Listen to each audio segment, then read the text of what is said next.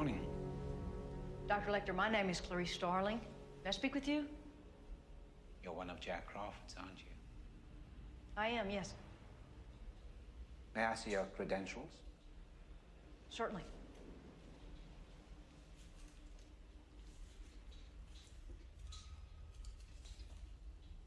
Closer, please. Closer.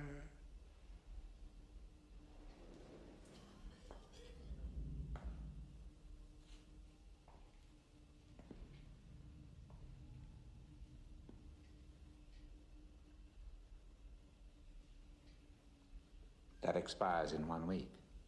You're not real FBI, are you? I'm still in training at the academy. Jack Crawford sent a trainee to me. Yes, I'm a student. I'm here to learn from you. Maybe you can decide for yourself whether or not I'm qualified enough to do that. That is rather slippery of you, Agent Starling. Sit, please.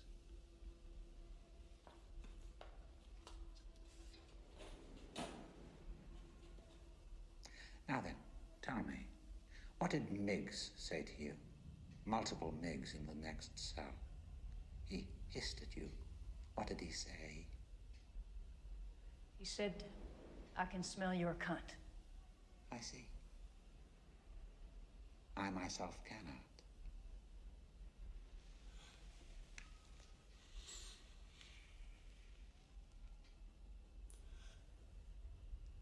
You use Evian skin cream. And sometimes you wear L'air du Temps. But not today. Did you do all these drawings, Doctor? That is the Duomo scene from the Belvedere. Do you know Florence? All that detail just from memory, sir? Memory, Agent Starling, is what I have instead of a view. Well, perhaps you'd care to lend us your view on this questionnaire, sir. Oh, no. You were doing fine. You had been courteous and receptive to courtesy. You had established trust with the embarrassing truth about Miggs. And now this ham-handed segue into your questionnaire. It won't do. I'm only asking you to look at this, Doctor. Either you will or you won't. Yeah. Jack Crawford must be very busy indeed if he is recruiting help from the student body. Busy hunting that new one, Buffalo Bill. What a naughty boy he is. Do you know why he's called Buffalo Bill? Please tell me. The newspapers won't say. Well, it started as a bad joke in Kansas City homicide. They said, this one likes to skin his humps. Why do you think he removes their skins, Agent Starling? Throw me with your acumen. It excites him. Most serial killers keep some sort of trophies from their victims. I didn't. No, you ate yours. You send that through now.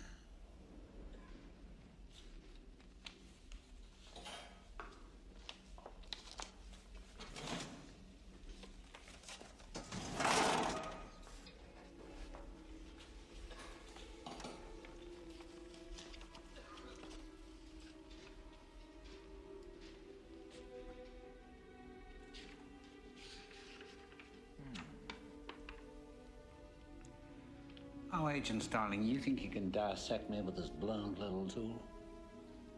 No, I thought that your knowledge... You're so ambitious, aren't you? Do you know what you look like to me with your good bag and your cheap shoes? You look like a rube. A well-scrubbed, hustling rube with a little taste. Good nutrition's given you some length of bone, but you're not more than one generation from poor white trash, are you, Agent Starling?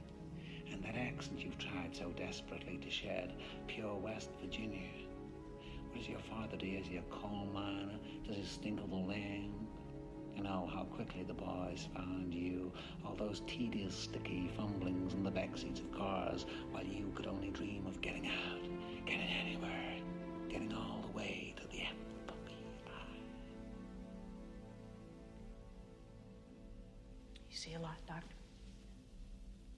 But are you strong enough to point that high-powered perception at yourself?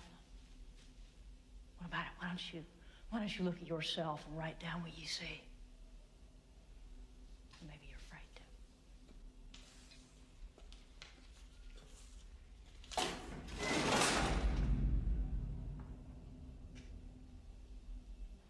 A census taker once tried to test me. I ate his liver with some fava beans and a nice Chianti.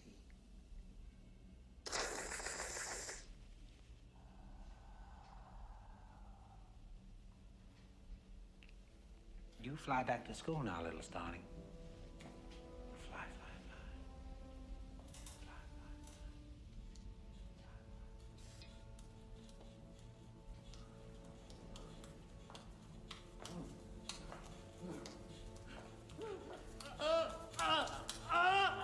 I bit my wrist so I could die. Look at the blood! Gotcha! Mate! You stupid fuck!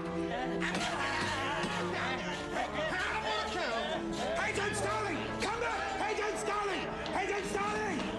I would not have had that happen to you. Discourtesy is unspeakably ugly to me. Then do this test for me. No, but I will make you happy. I'll give you a chance for what you love most. And what is that, Doctor? Advancement, of course. Listen carefully. Look deep within yourself, Clarice Starling. Go seek out Miss Moffat, an old patient of mine, M-O-F-E-T. Go now. I don't think Miggs could manage again quite so soon, even though he is crazy. Go now!